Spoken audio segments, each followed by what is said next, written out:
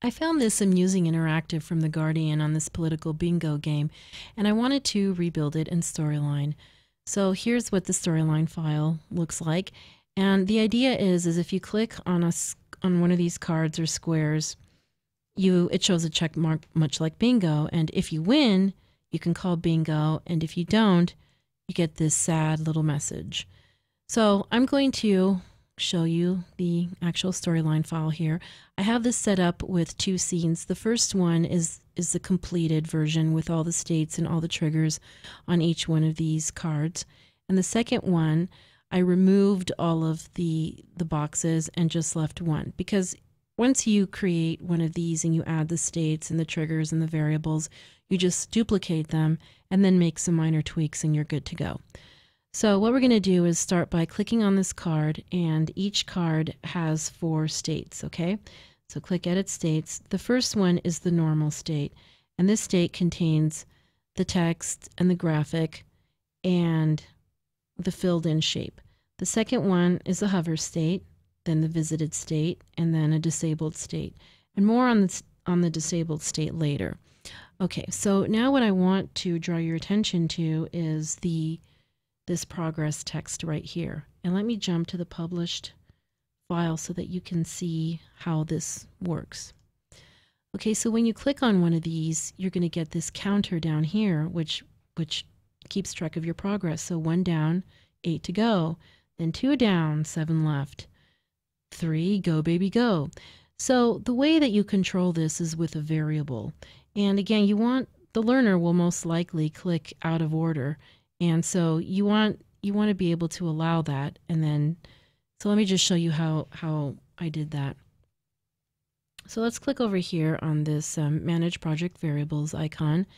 Double click over here on the counter, and it'll launch this dialog box. And you can call that particular variable anything you want, anything that's meaningful to you. I chose counter, and the value should be set to 0. Click OK, click OK. And each card is going to have 2 triggers associated with it. The first trigger counts the clicks. The second trigger prevents the user from clicking more than once. I'm going to show you how this works. So the action is to adjust the variable being the counter. Each time the user clicks on that card, it will add a value of 1. Okay? The second trigger will change the state of the card to the state disabled when the user clicks that card. And this is where the disabled state comes in. The whole purpose of this is to prevent the user from clicking on these boxes more than one time. When you hover over it, you get the hand cursor, and then once the user clicks on it, they can't click on it again. Okay? And then the last thing that we're going to do is add a slide trigger. And the whole purpose of the slide trigger is to evaluate the tracking. So I'm going to double click on this to open this up. So the action is to change the state of this progress text over here to normal when the variable changes, the variable being the counter, and the counter is always equal to that 1 point. So click OK. And basically that's it. And then once you have done all of that, you can now duplicate this shape, and all of the triggers and variables will go with it, and the only minor tweaks that you'll make to it is over here.